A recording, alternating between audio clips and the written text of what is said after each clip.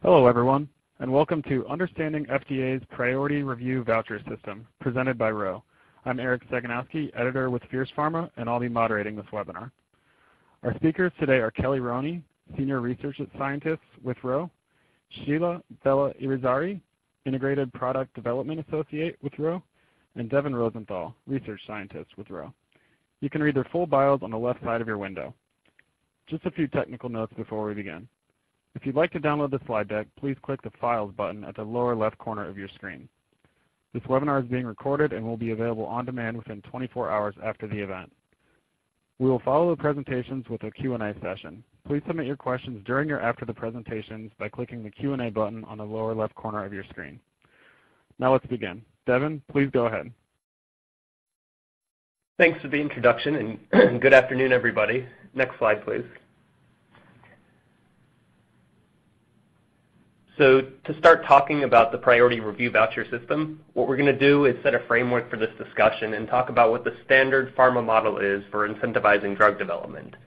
So for a traditional drug within pharma, you look for a disease that has a large population of patients that need some sort of therapy. Next slide, please.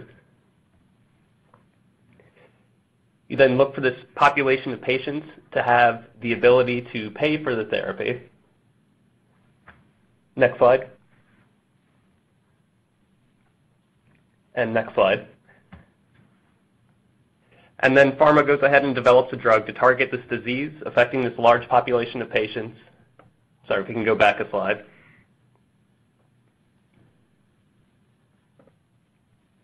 Pharma develops therapy to target the disease affecting this large population of patients with the ultimate result of profit for the pharmaceutical company. And so this is just a high-level overview of what the traditional incentive model looks like and what some of the variables impacting that are. If we go to the next slide, we can take a look at non-standard cases. And so in particular, and relevant to this conversation, will be rare diseases and tropical diseases. If we go to the next slide, you can see if we use the same variables in these equations for rare disease, first off, what shifts is the patient population size. You're dealing with a much smaller number of potential patients who still have the ability to pay, and so a therapy could be generated for them. If we go to the next slide and take a look at tropical diseases, you see the balance here shifts where you have a much larger population of patients. These are typically more global diseases. However, there's not the same potential for reimbursement or payment from these patients for therapies that are developed. Next slide. Consequently, based on these shifts in these variables, there's a much smaller potential profit at the end of the line for pharmaceutical companies. Next slide. Which, just from a purely business standpoint, often it's not a strong incentive for companies to develop therapies in these spaces, despite what need there might actually be, for these patient populations. Next slide.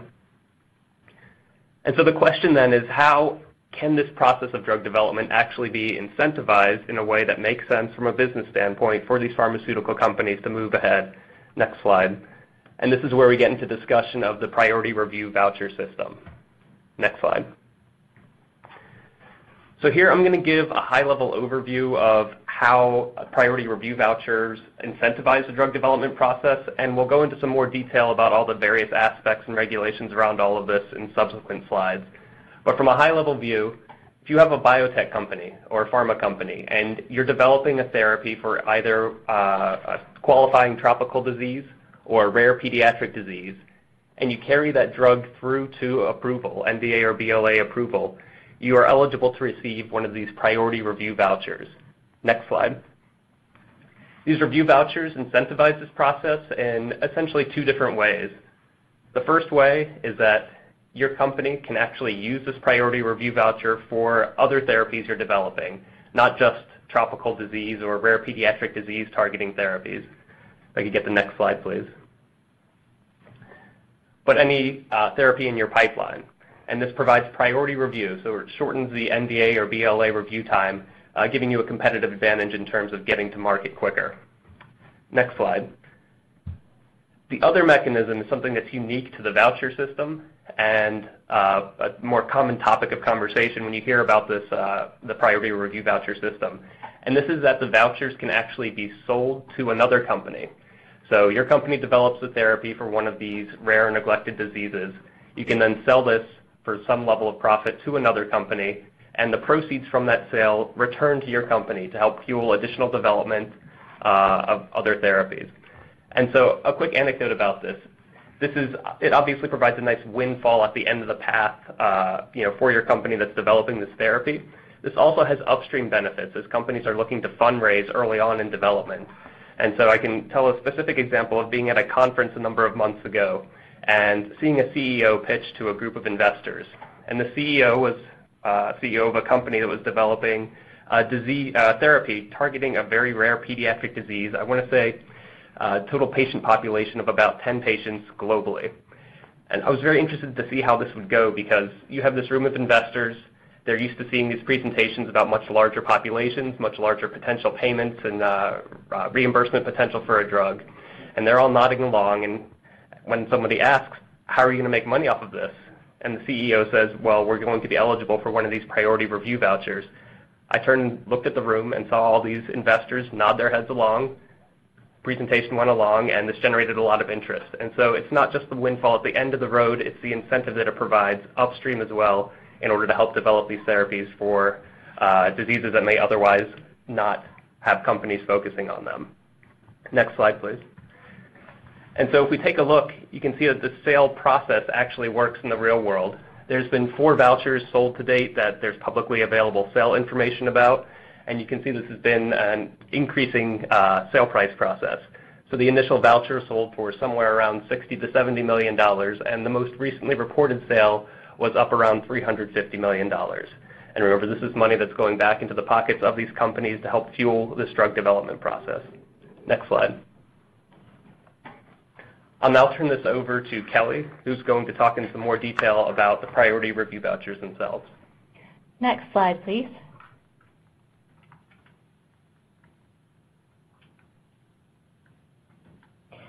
Priority review vouchers are vouchers that have the potential to reduce approval time for a drug. These vouchers reduce review time of a marketing application by FDA from 10 months, which is the standard review time, to potentially 6 months, which is the priority review time. You will often hear this voucher in the literature and out and about referred to as the golden ticket or the prize. It is granted at marketing approval and is an incentive for companies to produce drugs for neglected tropical diseases and rare pediatric diseases.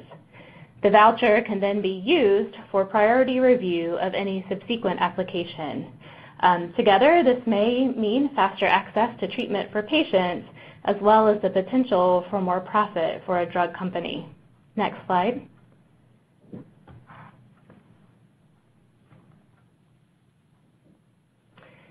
The priority review voucher idea was first proposed from David Ridley, Henry Grabowski, and Jeffrey Moe at Duke University in their 2006 paper, Developing Drugs for Developing Countries. And the idea in this paper is that you could link drugs for diseases that disproportionately affect developing countries or underprivileged companies with blockbuster drugs, which are more typically found in the United States. This incentive comes at a fairly low cost to taxpayers. Next slide.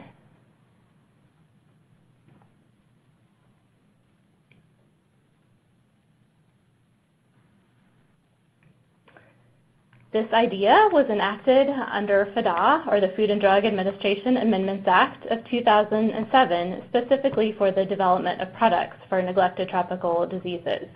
Next slide.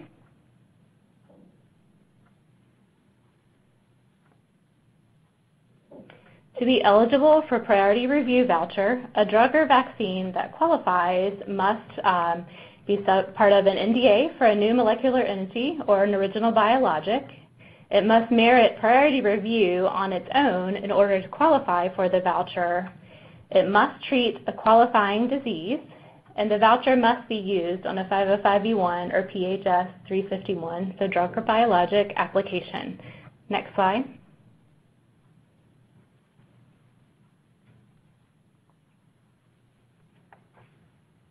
There are 2 types of FDA priority review vouchers. The first is the Tropical Disease Priority Review Voucher. The second is the Rare Pediatric Disease Priority Review Voucher. Next slide.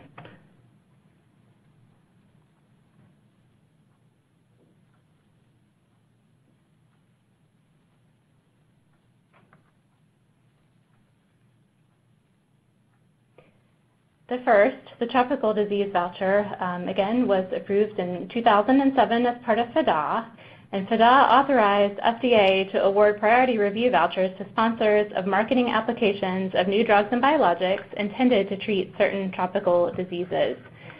There is a guidance that covers the tropical disease from FDA in 2016. Next slide.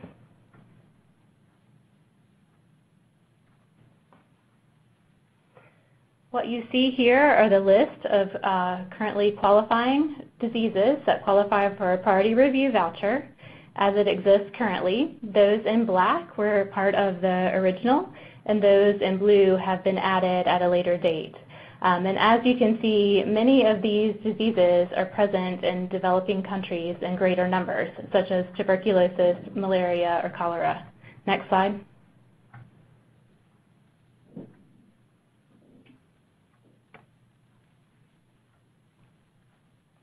The tropical diseases in this program tend to be rare in the United States, yet can affect millions of people throughout the world.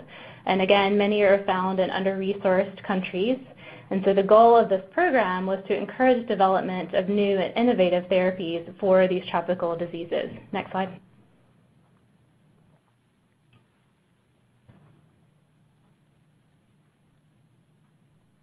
So how does a company obtain a tropical disease priority review voucher?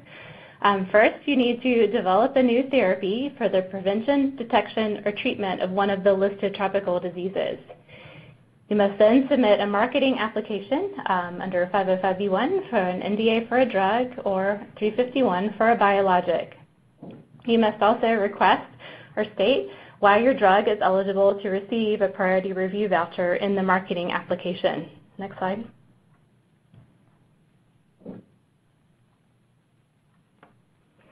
Your drug or biologic must not contain an active ingredient that has been approved under other 505(b)(1s or 351As. Combination products are allowed, so for example, fixed-dose combinations, if the combination contains at least one new active moiety. The drug itself must be eligible for the priority review program. In brief, priority review program is for serious diseases that a drug provides significant improvement in safety and effectiveness. This discussion of a priority review is subject of other fierce presentations as well as guidance from FDA in 2014. Next slide.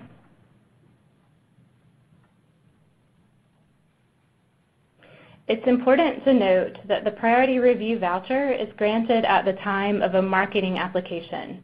So it is possible that when you apply or complete your marketing application, you would be eligible for priority review voucher, but at the time your marketing application is approved, you would no longer be applicable. And so in this case, no voucher would be granted. Next slide.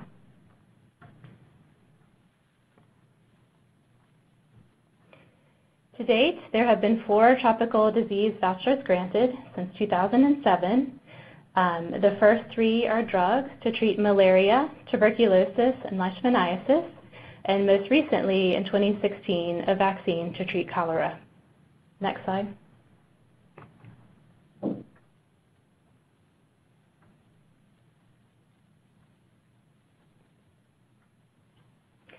That we know of to date, 2 of the vouchers have been used for marketing applications and 2 still remain unused. It is important to note that redemption of the voucher does not equal approval. For example, one of the tropical review priority vouchers was used on a product that was not ultimately granted approval. Your data must still support approval of your drug. And so in this case, the voucher was not utilized to its full extent. Next slide.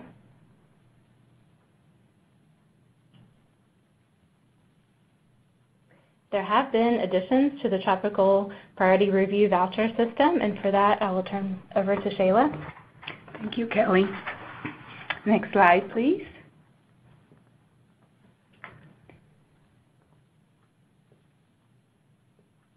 So in 2014, there was some discussions about how can we improve this, the priority review voucher for tropical diseases. And it was actually raised because of the West Africa Ebola outbreak that started around December 2013, but it expanded to the majority of 2014. So there was a need to create a new bill to include the Ebola viruses into the qualifying diseases. So that's exactly what happened. It was signed into law in December 2014, and the act was called Adding the Ebola to the FDA Priority Review Voucher Program Act. So the act added all the family of filoviruses that include 5 Ebola viruses, 2 strains of Marburg virus, and 1 strain of the Cueva virus. There were other notable important changes that were made to the law, and I will explain those a little bit in detail in the next few slides to improve the process. But interestingly, early this year, due to the Zika virus outbreak, the Zika virus disease was added to the qualifying diseases as well. And in April also, there was a technical modification to change from filoviruses to filovirus diseases because the disease is what qualifies and not the virus. So in October this year, the FDA guidance was updated to reflect these changes, and we're going to leave a link for your review if you desire. Next slide, please. And now I'm going to go into a little bit more detail about the additional changes to the law in addition to adding Ebola.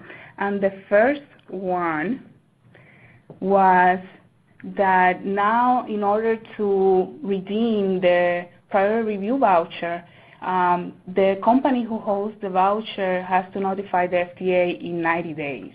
And previously, a company needed to give the FDA an entire year before sending the marketing application.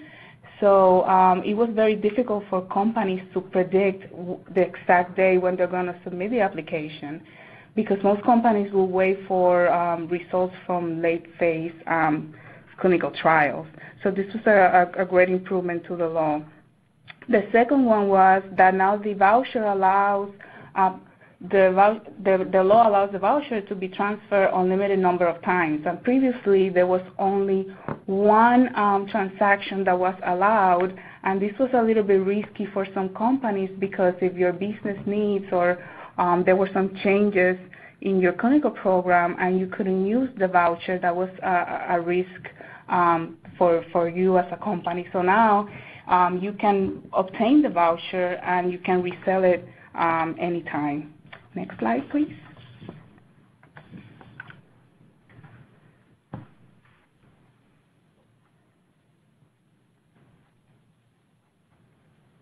The last but not least change to the law, it now allows the FDA to add any new infectious diseases to the list of tropical diseases that are eligible for a voucher by order instead of by regulation.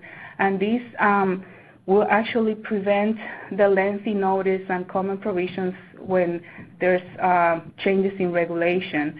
And as part of the Ebola outbreak that it took so long, almost an entire year for this to be added, there was a need to change the process on how this can be added. So in August 2015, the FDA exercised its new authority and now added 2 new diseases to the qualifying list, and this is the Chagas disease and the neurocysticercosis disease. Importantly, for the FDA to add any new diseases, it has to be an infectious disease that is where there's no significant market in developed nations, and it has to disproportionately affect poor or marginalized populations. Next slide, please.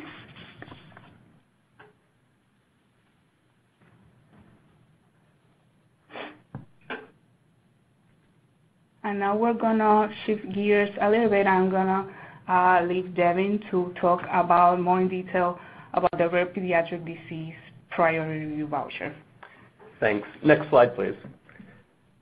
So a number of these modifications to the voucher program that Shayla just discussed actually came about as a result of the introduction of the Rare Pediatric Disease Priority Review Voucher Program, which was added in 2012 through FDASIA. So this program was originally introduced as a pilot study, essentially, of some of these new applications to the voucher program, as well as introducing rare pediatric disease as a qualifying feature. And so this program originally included a sunset provision. And what that entailed was that 1 year after the third voucher was awarded, then the program would sunset. And so 1 year after that third voucher was awarded, the program would close and allow for a period of evaluation of the success of the program and some of the modifications it introduced. So that third voucher was awarded in March of 2015, and so that original sunset date was set for March of 2016. That has since been extended a number of times. As of yesterday, when we put these slides together, it was December 31st of this year was the new sunset date. However, there's currently legislation working its way first through the House and just yesterday passed the Senate as well that would extend this program through 2020. As a note along those lines, there's actually an interesting piece within this legislation that the program itself is extended through 2020. However, we'll get into some discussion of the qualifications for the Rare Pediatric Disease Program in a moment, but drugs that qualify as drugs treating rare pediatric diseases, they only need to qualify by 2020. They can actually receive a voucher up until 2022. Next slide, please. So there's three main qualifications that a therapy needs to qualify for in order to be assigned as treating a rare pediatric disease. This is that it needs to target a pediatric population, it needs to target a disease that's serious or life-threatening, and the disease needs to be rare. Next slide. To go into a little bit more detail about these, as for a pediatric population, what defines this is that greater than 50% of the affected U.S. population is between 0 and 18 years old. As for serious or life-threatening, this uses the same definitions as what you'll find in Fast Track designation or Breakthrough Therapy designation of being a serious or life-threatening disease. Next slide. And for defining it as a rare disease, this is again the same definition in this case as in the Orphan Drug Act, meaning that the disease itself either affects less than 200,000 people currently living in the U.S. or affects an orphan subset, a clearly scientifically defined orphan subset of a more prevalent disease, or alternatively affects more than 200,000 people, but there's no reasonable expectation that the development costs for developing a therapy against this disease could be recouped through U.S. sales. Next slide. So in order to get your drug designated as a drug to treat a rare pediatric disease, you need to submit a Rare Pediatric Disease Designation request. And so this is strongly encouraged to be submitted at the same time as either an orphan drug designation or a fast track designation request. However, it's not absolutely mandated that this be the case. This designation request just needs to be submitted prior to NDA or BLA submission. Next slide. After submitting this request, FDA will issue a decision within 60 days. However, and this is an important caveat, this does not apply if this request is not submitted alongside an orphan drug or fast track designation request. So again, while it's not required that they be submitted concurrently, you do lose this requirement on FDA to issue a decision within a fixed time frame. There's three potential responses you can get for this request. The disease can be designated as a rare pediatric disease. FDA cannot actually bless your application as being a rare pediatric disease product application until they actually view the materials as part of your submission, but they can grant a conditional approval at this stage. So you can go into your NDA or BLA application with confidence that should nothing change, it should still carry that designation. Lastly, if neither of these two happens, you can receive a deficiency letter, which will explain which criteria your drug or your program was not eligible for and can allow you to go and either modify your program or just understand why it doesn't qualify as a rare pediatric disease program. Next slide. So taking a look at the voucher program itself, there have been 7 rare pediatric disease vouchers granted since the program's inception in 2014. Next slide. The utilization of these to date, 3 remain unused. 3 of these have been sold between companies and were included in that previous slide showing sale prices. And 1 actually had an agreement negotiated ahead of time whereby the company that was awarded the voucher transferred it to another company based on that prior agreement. Next slide. As for redemption status, 2 of these vouchers have been redeemed and have a little interesting story around each of them. One of the sold vouchers was used to successfully speed the approval of Praluent, which is a drug treating high cholesterol. And the interesting piece of this story is that this drug was a product of a Sanofi and Regeneron collaboration. They were in a race with Amgen to get very similar products to the market. Amgen actually beat Sanofi and Regeneron to the market in Europe. However, by virtue of using this priority review voucher in the U.S., Sanofi and Regeneron were able to get to the market 1 or 2 months quicker here. So there's a direct benefit to the investment that Sanofi and Regeneron made in that voucher as manifested by this quicker time to market and first to market status. 1 other of these sold vouchers was used successfully, and I say this in quotes, for another one of Sanofi's products. It was used successfully in the sense that this product was ultimately approved. However, as we discussed earlier, that's not a consequence of the voucher itself. Successfully is in quotes here because Sanofi was in a race with another company, Novo Nordisk here, and both of their products actually ended up getting approved on the exact same date. There was some discussion along the way of FDA requested some additional information from Sanofi, so their priority review time ended up getting pushed back as a result of that request. And so ultimately there was no competitive advantage gained from the use of this voucher, although the product was ultimately successfully approved. Next slide. So to go into a little bit more detail about how to actually use these vouchers, I'll hand this back over to Kelly once again. Thank you, Devin. Next slide.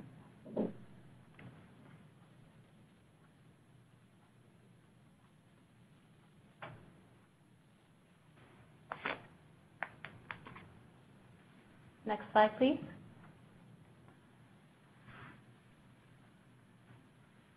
Next slide. So in this case, we are shifting from obtaining the priority review voucher to actually using the priority review voucher.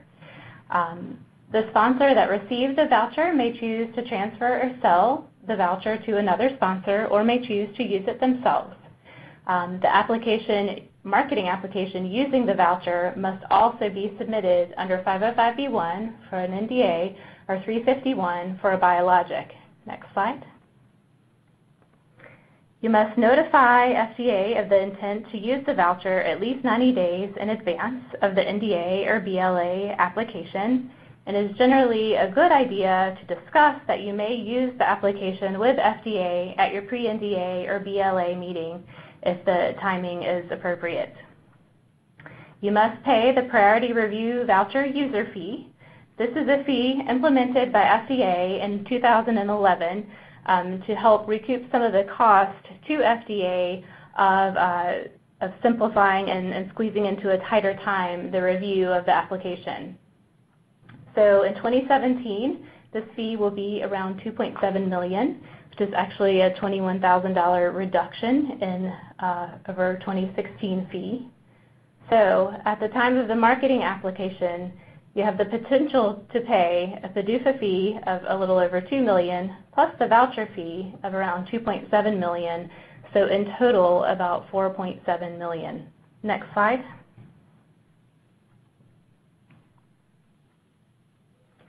There have been challenges and limitations associated with the priority review voucher program. For example, the timing of receiving this incentive. You do not receive this voucher until your marketing application, NDA or BLA, is actually approved, whereas other incentives from FDA can be received throughout development of the drug. As we just discussed, there is a cost associated with using the voucher in the form of the voucher fee. Some products are not included in the priority review voucher program, including devices, blood components, and certain other biological products such as allergens. Potentially, the program does not lead to innovation. For example, drugs already approved outside of the U.S. can receive the priority review voucher if a marketing application is new to the U.S. And so in this case, you would still receive the voucher, but the innovation is less or is not there. From a patient perspective, just because a new therapy is on the market does not necessarily change that the patient will have access to this drug or necessarily increase the affordability of this drug. There is uncertainty around the future of the voucher program. Next slide, please. Some members of FDA, as well as others in the industry, have voiced concerns about the effectiveness of its program, and some don't support continuation. The program has the potential to strain agency resources in that the agency must focus on a 6-month review. And additionally, it could force FDA to potentially focus on less beneficial or less impactful approvals of drugs from a public health perspective. However, as we just discussed, there is new legislation proposed to reauthorize the programs, as well as potentially add new vouchers, neonatal medical countermeasures, as well as some generics. Next slide. I will turn this over to Shayla for conclusions as well as questions. Next slide, please. So to summarize the priority review voucher program, it's basically a win-win situation. The previous slide, please. It's a win-win situation for society. Basically benefits not only patients that live in poor marginalized populations or patients that are suffering rare diseases, but also fits an unmet medical need and in addition incentivize innovations. So sponsors and potential companies can benefit from this program. If you're a company who is making a product for a tropical or rare pediatric disease, you have the opportunity to either use it for your next product, and you have the potential to get it approved faster, or you have the option to sell it, and then you will get more resources for your next drug or biologic program. And if you're an innovator for a new drug or a new biologic product that does not necessarily qualify for a tropical or a rare pediatric disease, you can also benefit from the program by buying the voucher, and you can either use it and increase your marketing time, exposure to market, and sales, or you have the option to sell it if you feel that your business needs change. So it's a great program, and it's good to have some knowledge about it. And with that, we'll thank you for your attention, and we'll be happy to take questions.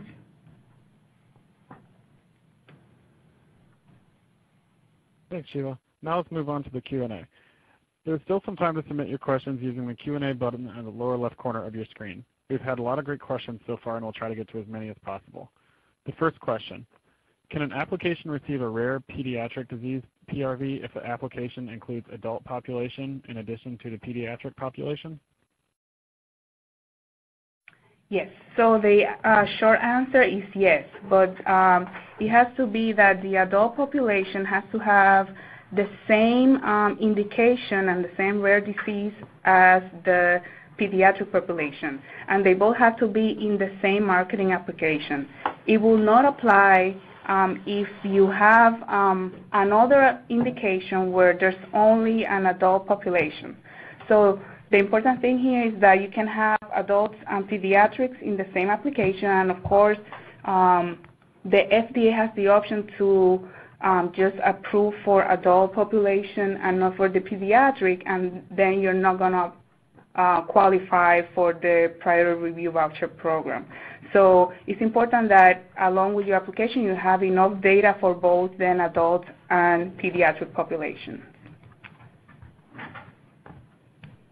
Thank you. Our next question: how do you notify the FDA of your intent to use a PRV? So you need to notify FDA at least 90 days in advance of your intent to use the voucher.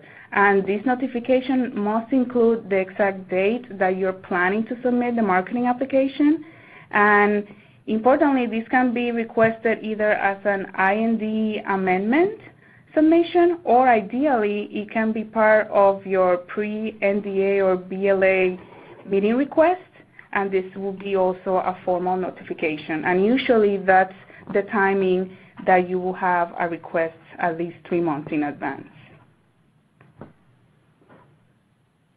Thank you. Our next question. For tropical diseases prevalent elsewhere but rare in the United States, does the voucher fee still apply? Yes. So there are no waivers for the priority review voucher fee for both either the tropical disease or for the rare pediatric disease voucher. However, if you are a company who received the voucher and you're planning to use it, and if you have an orphan designation or have any other qualifications that allow you to have a waiver, the PDUFA fee will be waived, but not the priority review voucher fee waived. So no waivers for the priority review voucher. Thank you. Our next question. The program for the rare pediatric priority review voucher has only been extended by President Obama until the end of this year. What will happen after the companies developing a therapy for a rare pediatric disease in order to get the voucher? We already received the designation for rare pediatric, but our drug is still under development and will not apply for market approval until a few years later. Right. So actually, as of just yesterday, this updated measure has passed the Senate in the U.S. So at this point, it's just waiting for the president's signature in order to be moved into law. This would extend the program through 2020. So there's plenty of time to then still get your marketing application in and receive a voucher.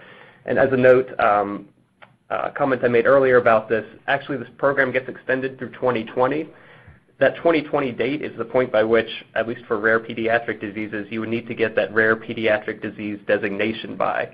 You would then have a 2-year period after that to submit your marketing application and still qualify for a voucher if that application is successful. So fortunately, if this legislation ultimately moves through, it will extend this program for a significant period of time. Thank you. Our next question. How do you communicate or request the FDA to add a new tropical disease to the qualifying list? So the FDA has established a public docket that it's now available, through which interested companies or single people can request additional diseases to be added to the list. So the request, important, have to include information to document that the disease meets the criteria set forth in the Act, and the FDA will periodically review the request, and they have the authority to expand the list. So it's you can even see the comments that have been submitted by other people, other companies publicly. So it's a way for the public to be involved and suggest new diseases to be included. Thank you. Our next question. When do you pay the voucher fee? The voucher fee is paid at the time of the marketing application. Thanks. Our next question. Can an application receive a rare pediatric... Oh, we already asked that one. I'm sorry. Here's the next question. How much are the vouchers changing hands for? So if you're asking how much you're changing hands for, I'm assuming you're talking about price here, and that's actually been an increasing number, at least as far as what's been publicly disclosed. So the original one sold for around 60 or 70 million, and the most recently published sale price was for right around 350 million, and it's been an increasing stepwise process getting up there. There have been a couple that have been sold that there haven't been prices publicly available for, so it's not certain what's going on in that sort of market, but as far as what's out there, 350 million was the most recent price. Thank you. That was our final question. Thank you for attending this Fierce Live webinar and submitting so many great questions. I'd like to thank our speakers for participating and Ro for presenting today's webinar. This webinar has been recorded. You'll be able to access the recording within 24 hours on the same page you used to register for the event. Thank you again for joining, and we look forward to seeing you at future events.